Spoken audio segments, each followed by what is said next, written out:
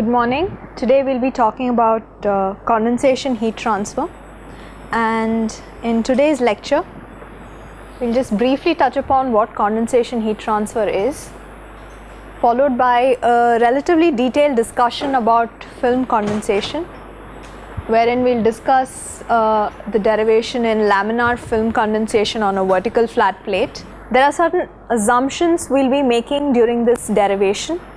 So in the subsequent sections, we look at how the formulation changes if we remove some of these assumptions. So we'll be looking at what happens if we include the subcooling effect, what happens if you take into account the vapor moving, and what happens during flow transition. We'll look at some of the problems and end by talking about dropwise condensation. So condensation heat transfer is pretty much the reverse of boiling, wherein when you have saturated vapor coming in contact with a cool surface, it's going to transform into liquid, and there can be two types.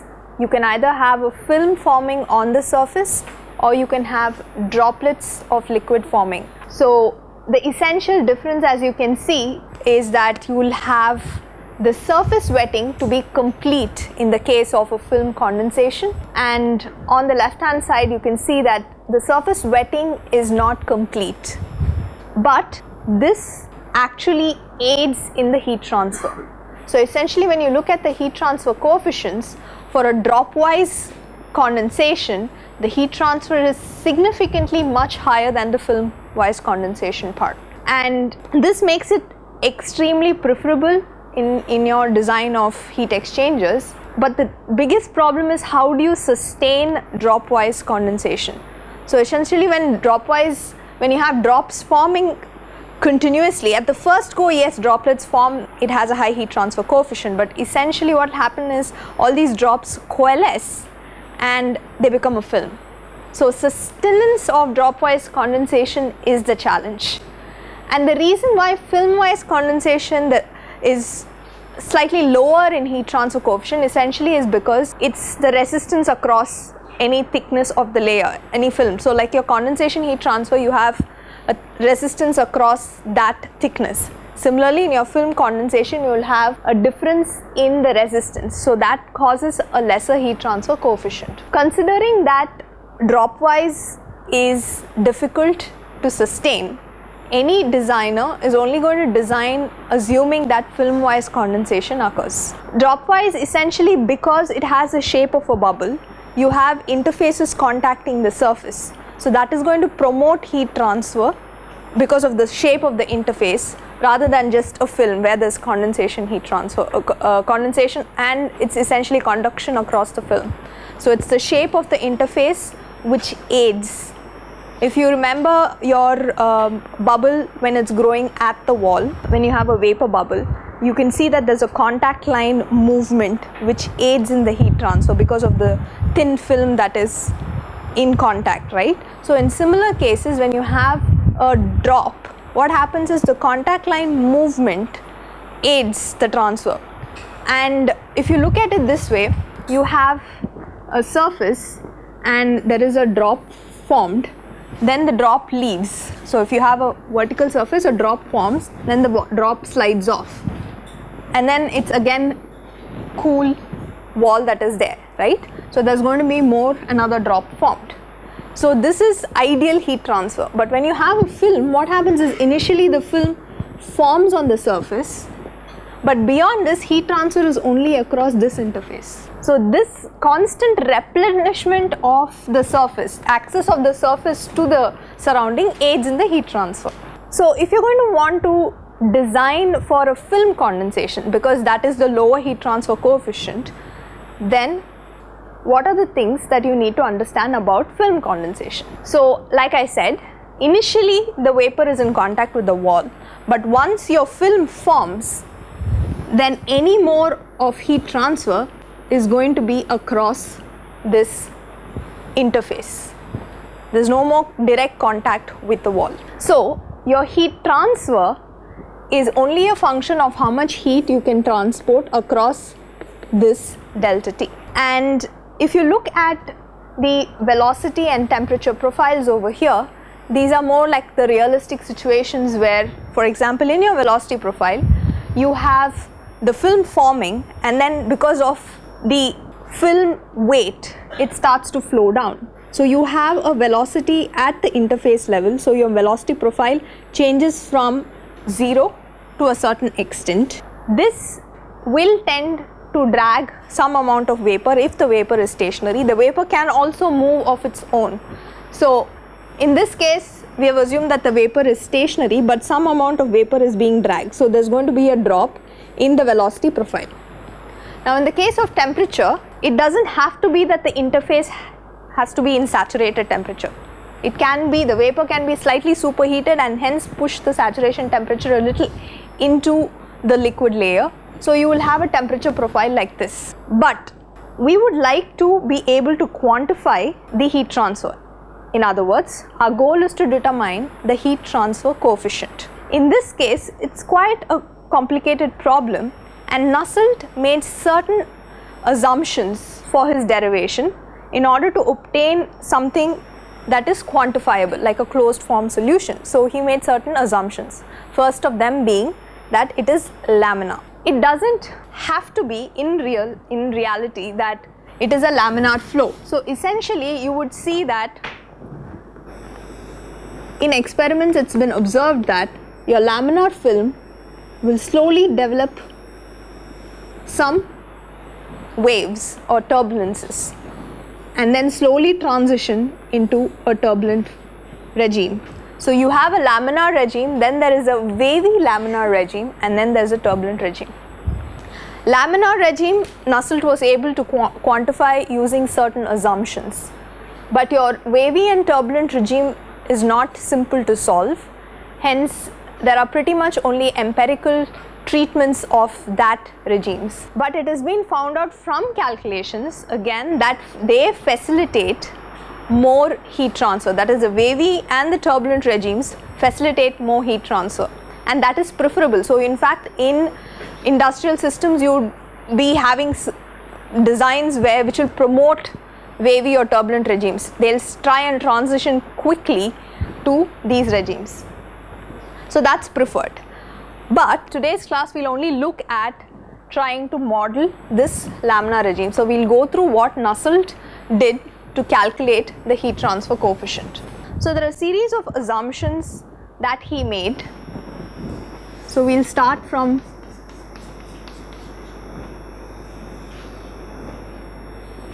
a laminar case, the coordinate system being y and x. The wall temperature is T wall. You're assuming, so the first thing is this is a laminar regime. So that is your first assumption, that the flow is laminar. The second one is that the properties within the medium are constant. So the fluid properties do not change with temperature. The next one is momentum effects are negligible. We'll come back to this a little later. Then the vapor is stagnant, essentially that this is not going to have any velocity, meaning there's not going to be any shear force over here at the interface. Then there is going to be linear temperature variation within the film. So essentially if you have a Tsat temperature, then it is a linear temperature profile that's going to take care of the heat transfer. Then enthalpy change with subcooling is negligible. We'll revisit this a little while later. So essentially we have to try and get certain things from this laminar flow. So the first thing that we would determine is, we would like to determine is the velocity profile. Second thing is, what is the condensation rate? What kind of condensation rate are we getting?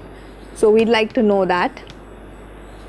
Third, we'd like to know the thickness of the boundary layer or the thickness of the film. And fourth is the heat transfer coefficient. So these are the four things we'll work through, right? Okay, so first is to try and determine the velocity of the fluid. So let's go to the momentum equation.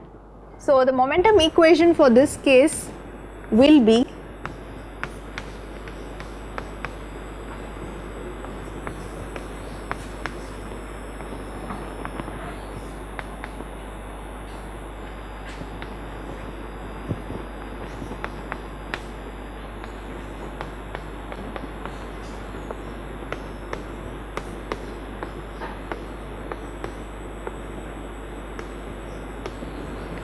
So this is going to be a momentum equation. The first thing that you know from boundary layer approximations is that the pressure gradient in the vapor will be hydrostatic. So that is rho g.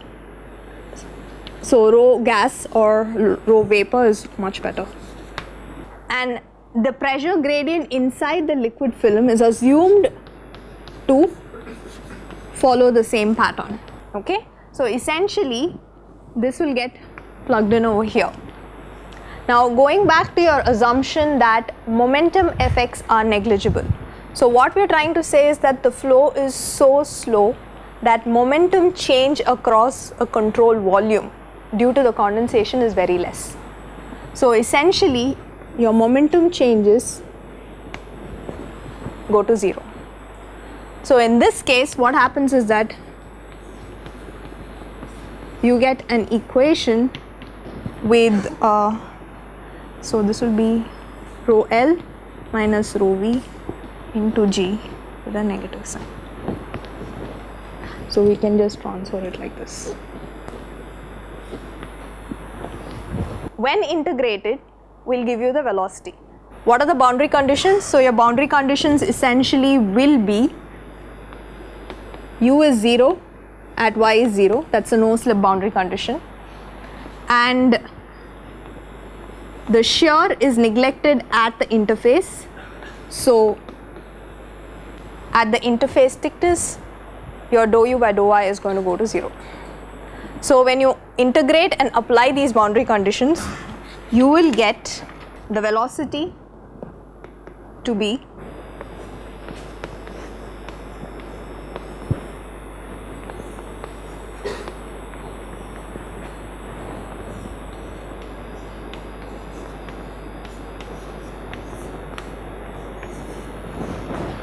so this is the expression for velocity of the fluid inside the film.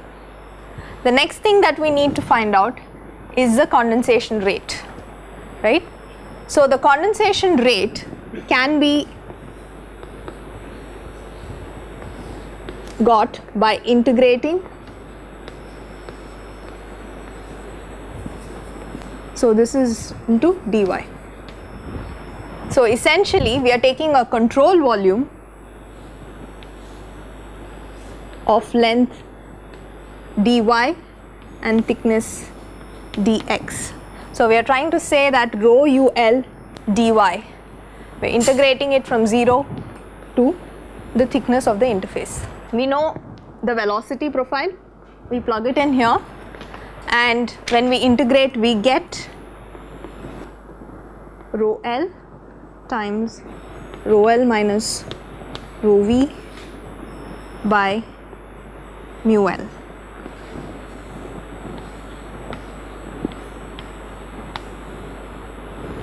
Now this is nothing but mass flow rate m dot per thickness of the plate.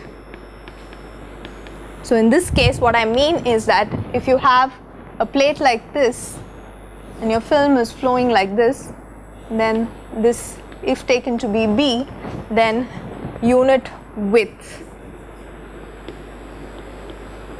So your units will correspond to this, where B is the width of the plate. So that gives you your condensation rate. Now we have to calculate the thickness of the film. If you take the control volume, wall on one side, whatever heat goes to the wall in the form of conduction heat transfer. So you can say that this is minus K T sat minus T wall by the thickness here, right? So that into dx. This will be balanced by whatever heat is brought in by the condensing film in across the three faces. So what are those going to be? Here it is.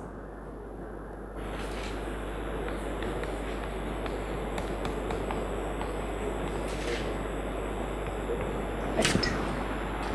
So in this case you're going to have m dot into HF, and in this case it's going to be some dm dot into HF plus HFB. That's the amount of heat it's going to bring in, because it's going to have HF plus that latent heat transfer change, and here it's going to be m dot plus dm dot into HF. Okay, now let's go to the last assumption that we've made. Enthalpy change with subcooling is negligible. Now if you remember, this is at T wall and this is at T sat. So essentially there is some liquid here which is lesser than the saturation temperature, and your enthalpy essentially should be lesser than your saturation enthalpy. So HF is your saturation enthalpy, but we assume that HF is not much different from your saturation enthalpy, so it can be applied across the interface. So essentially we have kept HF to be the same across. So when we add this equation, we will get this.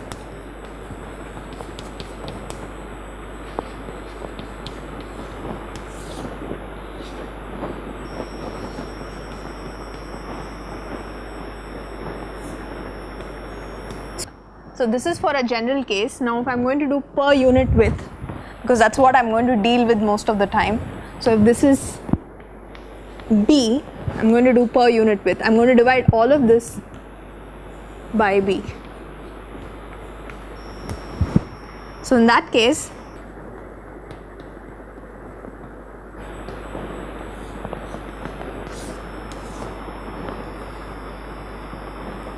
minus m dot by B into HF minus T m dot by B into HF.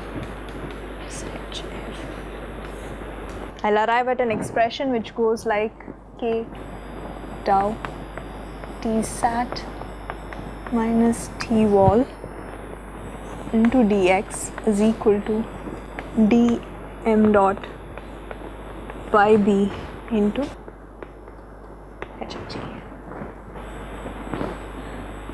Now this requires an m dot by B, which we had just determined. So I'm going to take this m dot by B expression and I'm going to differentiate it.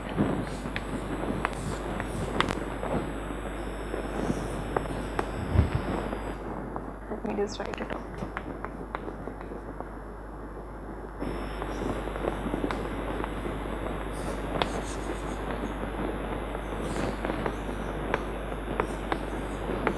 So on differentiating it,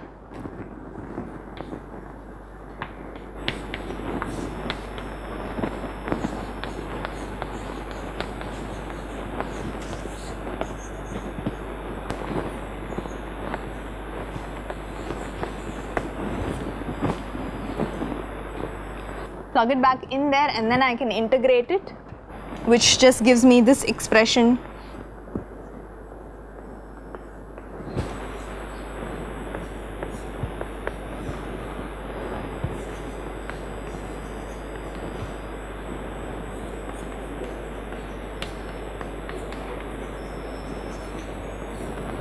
So I'm just substituting this back in here and I'm integrating.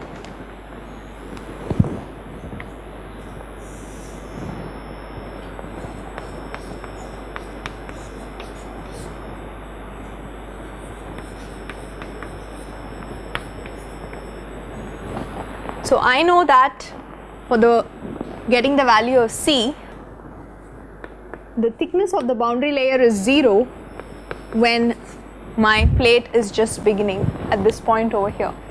So that is a condition I'm going to apply over there, and this will give me, for the thickness of the boundary layer,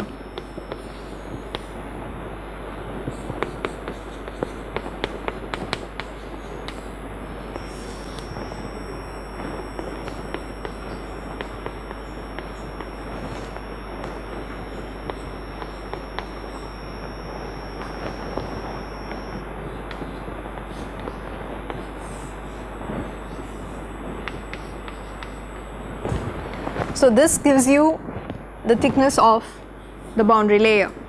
Now the final portion is pretty simple. So you need to find out the heat flux, right? So essentially that gives me H is equal to heat transfer coefficient by Tsat minus Twall. And we know that this heat transfer is through conduction. So you have K by 2. So essentially we know the thickness. So we just plug this in here. So your heat transfer coefficient expression would be something of this sort.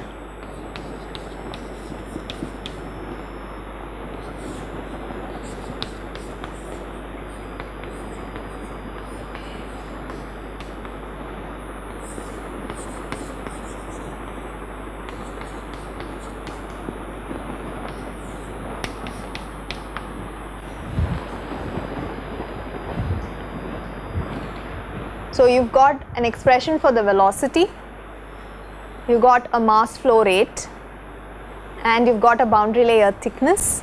If you look at the boundary layer thickness, there is an X term involved there that essentially is the length along the plate. So your thickness varies, right? So at what distance along the plate do you want the boundary layer thickness? That can be obtained, and that X denotes that coordinate distance. Your Nusselt number, essentially, which is h d by k, has two forms: the local Nusselt number, which is your hx, any local distance along the plate, and then there is an average Nusselt number, which essentially will get from your average. So if you plug in the length L, it will give you the average. So if you, instead of this x over here, if you have L here, it will give you your average heat transfer coefficient and an average Nusselt number. Some amount of value is plugged in because you take into account, you will see in subsequent cases there are different cases that they take into account, and there are some coefficients that are added to it. People have tried to non-dimensionalize it, which gives you in terms of the Reynolds number and the length scale. The Reynolds number is the Reynolds number of the film for m dot by mu L b, b being the width of the plate, and these are the kind of relations that you get for the non-dimensionalized version. If you remember, we said that let's ignore the subcooling of the film. What did we do? We just assumed that across that control volume, the enthalpy is equivalent to the enthalpy of the fluid. So all across there was this enthalpy of the fluid was assumed to be HF, which is at saturation temperature. So how do we account for the subcooling effect?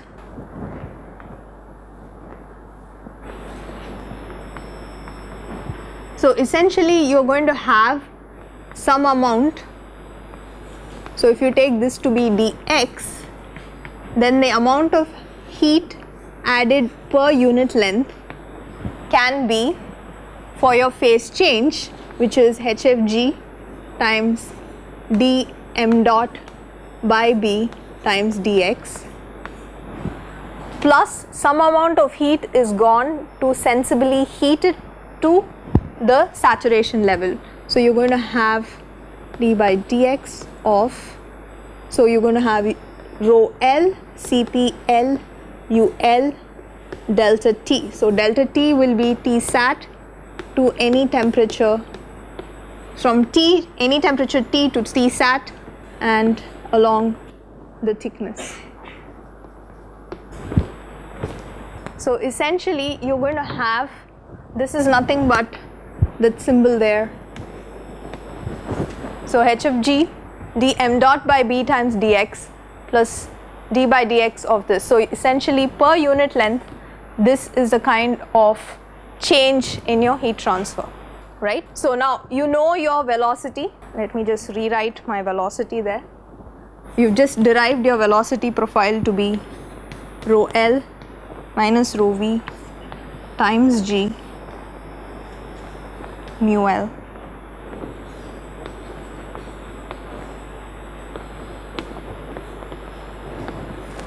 So this can be plugged in over here into equation 1. This is equation 2. And now we need to find out this value over here. So at some temperature relative to Tsat. So we know that it's a linear temperature profile variation. So essentially Tsat minus T by Tsat by Tw. So you know that your boundary layer thickness, it's going to be delta, so your Y, you can get your temperature at any position. So this is your third relation. And then when you plug it in, I also want to be able to, so the idea behind this is that I want to express this in terms of some heat transfer coefficient by dx. I want to bring it to this form of the first term over here. So essentially I need m dot by b expression. So what I'm going to do is, I know my mass transfer rate expression that I derived previously.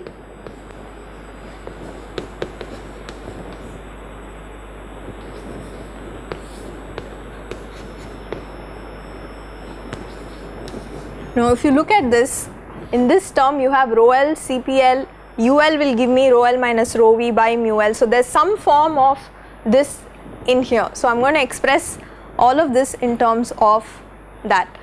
So essentially step number 1, plug this in.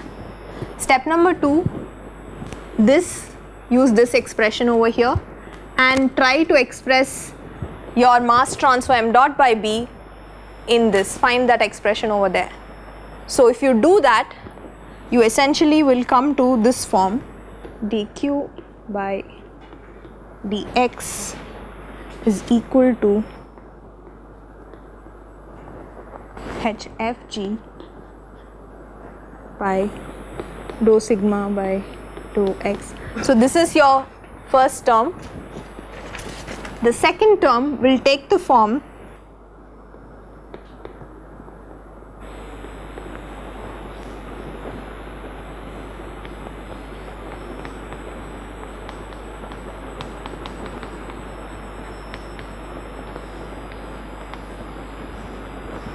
So what we do here is we call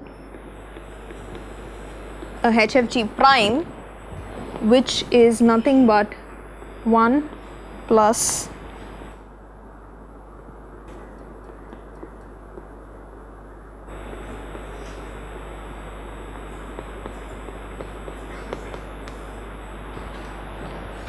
so I'm going to take out this HFG common outside and I'll have 1 plus CPL. So that I call this as HFG prime. So essentially I'm defining a HFG prime, which is a substituent heat transfer coefficient when you try and include your subcooling effect. So that is what you've got over here, a heat transfer coefficient for subcooling effect. People have taken into account convection as well, and that's the correlation that you see at the bottom, 1 plus 0.68. So instead of 3 by 8, it's 0.68 if you take into account convection. So with this, we can go and look at a problem. Saturated steam at 1 atmosphere condenses on the outer surface of a 100 mm pipe, which is 1 meter long, having a uniform surface temperature of 94 degrees Celsius. Estimate the total condensation rate and the heat transfer rate to the pipe. So you're asked to estimate the total condensation rate and the heat transfer rate to the pipe. So essentially it's the first two. Your heat transfer rate is total heat transfer rate is calculated using the total heat transfer coefficient, and then your condensation rate is given by Q by HLV, right?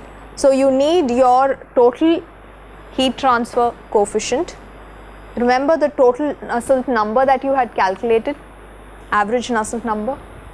So you will have to use that first, and then you will have to also use something which will give you the HLV that we just looked at previously. So your average Nusselt number is given by 0.943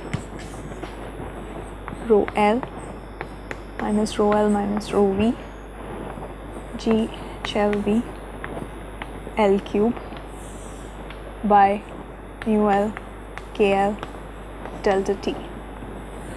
So we know that it's a tube with surface temperature 94 degrees.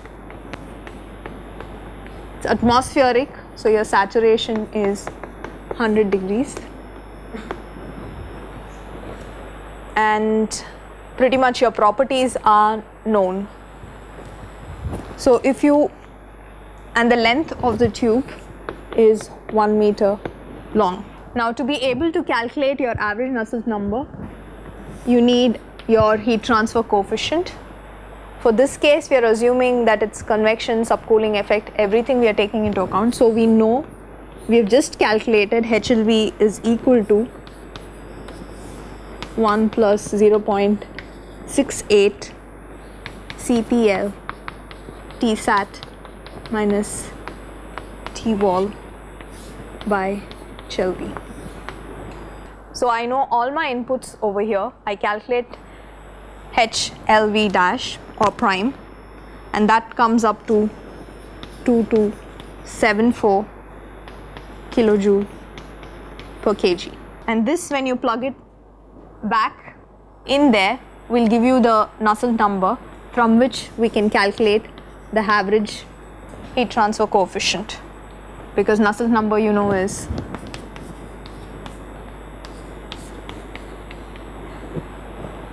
so your average heat transfer coefficient is 7360 watt per meter square Kelvin. Okay, so we also need to find out m dot. So m dot is Q by dash LV. It's pretty much substitution. You know A, you know delta T, you know H dash LV, you know Q. So you can plug in HLV and get m dot. So now we've looked at the proper list of assumptions wherein you assume there's no subcooling effect and the vapor does not move. Now you pulled out the subcooling effect assumption. The second more critical assumption is vapor is stationary. So what happens if, how do you account for moving vapor in this equation? So going back to your momentum equation,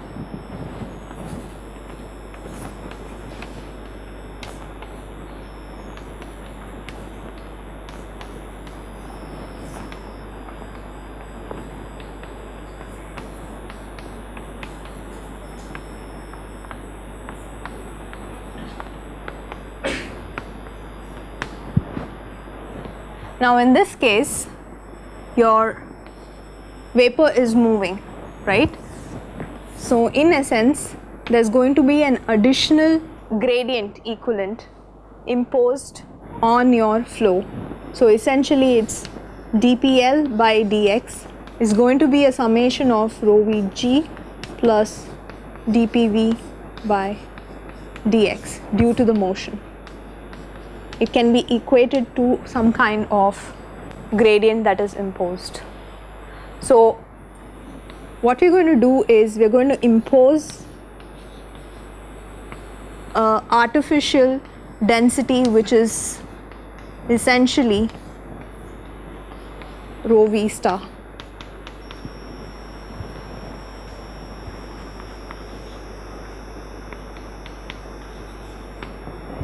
So this will go in over here. This still goes to 0. So essentially you will have, that's the expression rho V star, and you will have an equation which goes like mu rho square u by rho y square is equal to, so you will have rho V star minus rho L G into mu1. So if I integrate it again twice, the same procedure, you will get that as a velocity expression. Now that, how does that come about? So you have two boundary conditions. One is u is 0 at y is 0, which is at the plate, but your dou u by dou y is no longer 0, some constant shear force. So at y is equal to 10. And this gives you the second term essentially. Similar procedure for your mass flow rate. So you can work it out and you can see if you can get that expression. Now when you come to these expressions get complicated because there's a second term involved, and that's your boundary layer thickness. All of this cannot be solved, they have to be solved numerically essentially in an iterative process. People have tried to make that simpler slightly by non-dimensionalizing it by those terms that you see, x star, delta star, tau star, and that gives rise to that expression over there. Now all this has to be solved numerically. So Butterworth essentially suggested a simpler option wherein he said, let my heat transfer coefficient be a sum of two cases, one where no vapor is moving, so my heat transfer coefficient is only gravity driven, and the first one where the motion of the vapor is much stronger, that gravity is almost negligible. So if I decouple the two effects, and he proposes, so for the second one, the gravity case, we have already derived that is your Nusselt case, and the first one with experiments he correlates and comes up with the heat transfer coefficient. So this one essentially takes into account vapor motion, subcooling, convection, everything. I'll have to actually go check, but I would assume it's the normal rho v, because he goes through all the process of rho v star etc. and then comes up with rho v. Yes. Yes. Right, yes.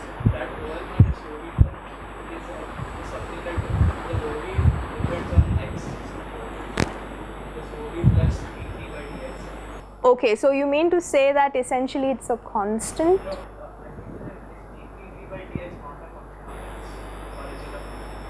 No, this we are considering it to be so if you have variation, it will be a function of x, but a constant function like dpv by dx is equal to some constant.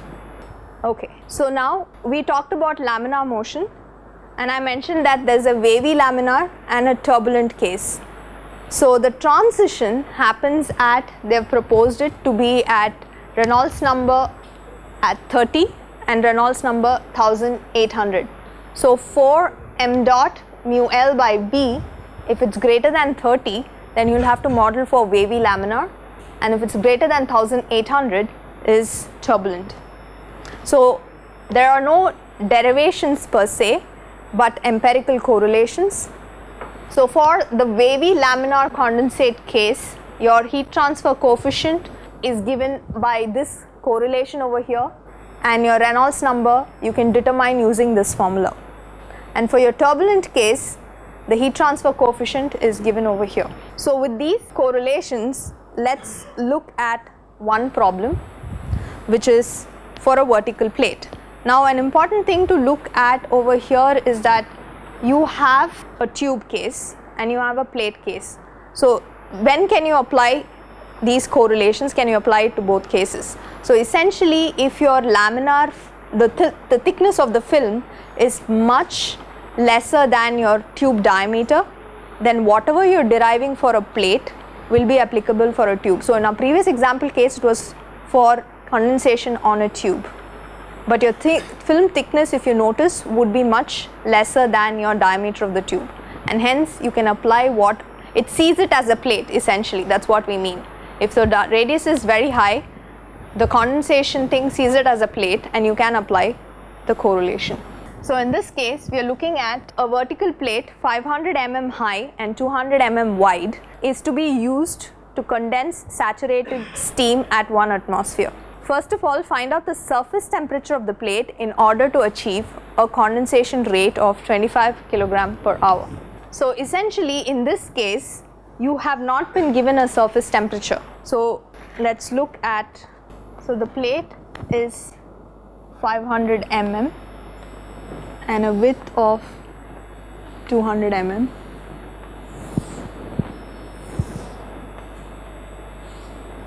And it is giving me 25 kg per hour. So I'm required to find the surface temperature. So the first expression we know here is that whatever condensate you're forming, m dot HL V can be related to your heat transfer HA Tsat minus T wall, right? So this is your first expression. Now in this, we do not know this, we do not know this, and we do not know this. Now this we have an expression for, which is at 1.1 plus 0.68.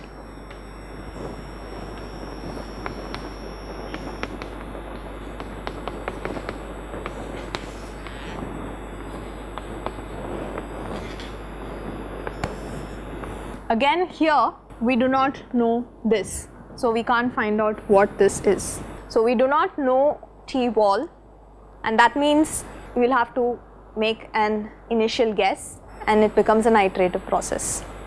So the first case, your saturation temperature is 100 degrees Celsius. So let me say I assume T wall is 74 degrees Celsius. So first plug that into equation 2, which gives you H dash LV to be 2331 kilojoule per kg. So that gives you 2331. Now in light of what you've been learning about wavy, laminar, laminar and turbulent, we'll have to first check if this is laminar case, wavy laminar or turbulent case. So going back, we'll have to find out the Reynolds number. So Reynolds number for a general case, this is a correlation obviously, but for a general case is 4 m dot by mu L B. So that's something we're going to apply here, 4 m dot by mu L B, and that comes up to 429. So if you look at the previous case, 429 means it lies in the wavy laminar regime. So essentially you will have to use the heat transfer coefficient from the wavy laminar case. So that is nothing but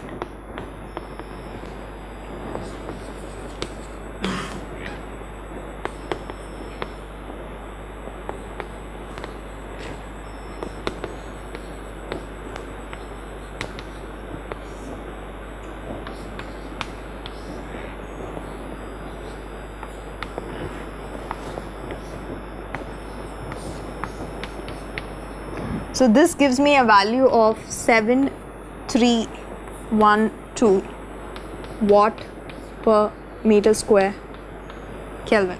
Now this I can plug it back into equation 1, and once I plug it back into equation 1, I can find out T wall, which gives me in this case 78.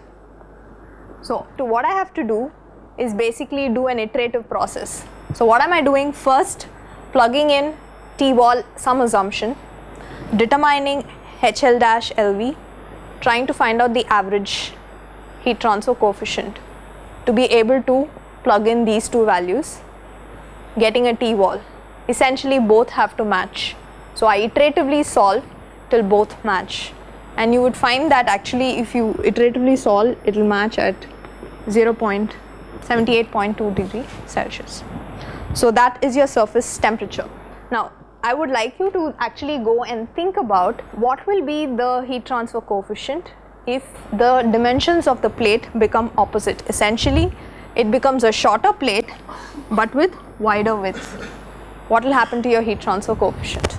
Second thing, if the plate were to be inclined at 45 degree Celsius, and if you remember the first problem we worked out where we used the laminar formulae, go back and look at whether it actually lies in the laminar case or it falls into the wavy or the turbulent case. To just go to the final part, which is dropwise condensation, essentially it is only handled numerically because it's a highly complex phenomenon, and how people look at it is, well, we can simplistically look at it as a series of resistances across the bubble. So you have your wall resistance, conduction, then you have across the liquid some amount of resistance for the heat transfer. Then because a bubble has to form, there is a metastable state, you need some kind of superheat, so that is the capillary resistance. There is some heat transfer resistance across the interface, and then there is heat transfer resistance at the vapor. So people quantify each of these resistances. This is for the bubble, and then surrounding the bubble there is going to be just vapor, right? So that's the convection resistance directly. So that's a parallel process. So people try and quantify this or numerically model it, even using DNS like I showed you for the boiling. So they do use a similar approach to calculate drop-wise condensation. But a universal coefficient, heat transfer coefficient formula, very simplistic, is being proposed by Griffith. People use it as a first-hand calculation, and the heat transfer coefficient is given by this formulation.